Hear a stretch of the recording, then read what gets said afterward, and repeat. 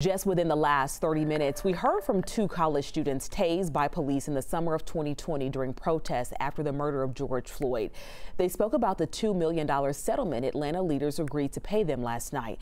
Let's get straight to 11 Alive's Ariana Maniz, who was at that news conference with the wrap-up just a few minutes ago.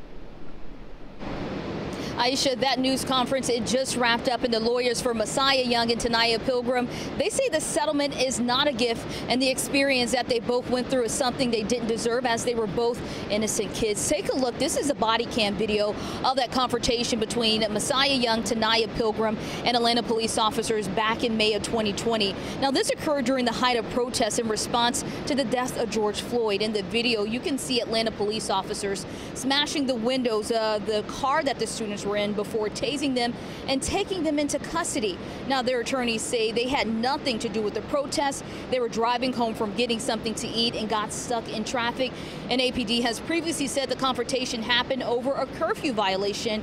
Now, the students' legal team today, they say that they were knowingly violating the curfew and that nothing can compensate these young people for their traumatic experience. Now, we did hear from Messiah and Tanaya, who both say this experience will forever be a part of their life. Take a listen.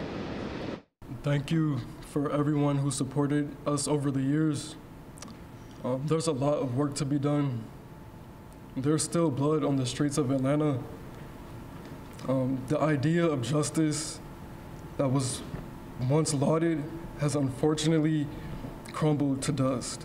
I just wanted to say thank you to everyone who has been supporting and uplifting us. This situation occurred 4 years ago, and it's a memory that I've been wanting to forget, and I'm sure Messiah has too, but unfortunately, it is etched into our memory.